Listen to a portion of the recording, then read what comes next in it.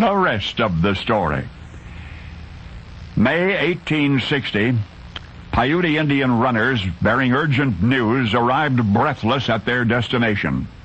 For there at Pyramid Lake in western Nevada was convened a great tribal council, among whose leaders one topic alone was discussed: making war on the white man.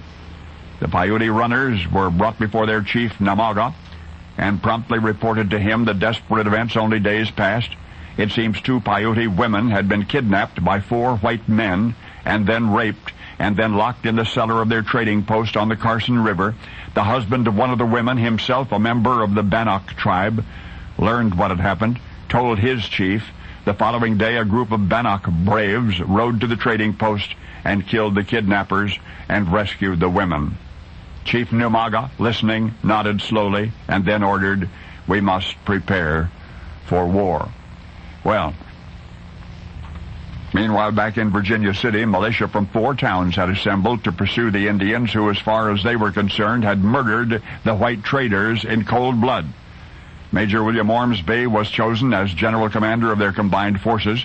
After 2 days' march through the Truckee River Valley, the men sighted about 100 Peyote warriors on a plateau in the distance. Those numbers were comparable to their own, so the White Eyes confidently advanced on the Indians. But by the time an eerie, indefinable dread has rippled through the pursuers, it was too late. Peyotes erupted with war cries and appeared as though from nowhere, from behind sagebrush and from behind hills all around them. Militia who were not caught and killed immediately were chased on horseback for nearly 20 miles before the Indians engulfed them and hacked them to pieces and scalped them and beheaded them. The least fortunate few were taken prisoner and later tortured to death. Of the 105 white militiamen, 76 were slaughtered. 29, badly battered, returned home to tell the tale. Of the Peyote warriors, only 3 were even wounded. And so concluded one of the most decisive victories in the history of the Peyote tribe, a massacre.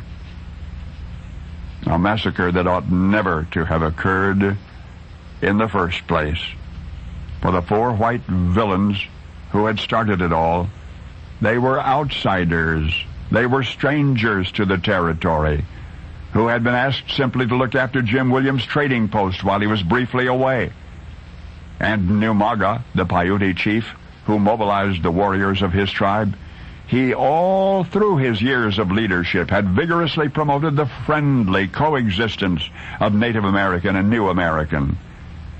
In fact, virtually at the moment his runners arrived at the great council with news of the kidnapped women and the Bannock retaliation, he, Namaga, the determined pacifist, had argued into submission those tribal leaders who were so eager for war.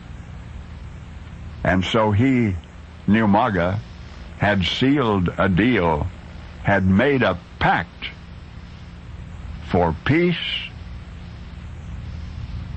But communication by smoke signals was too slow. And now you know the rest of the story.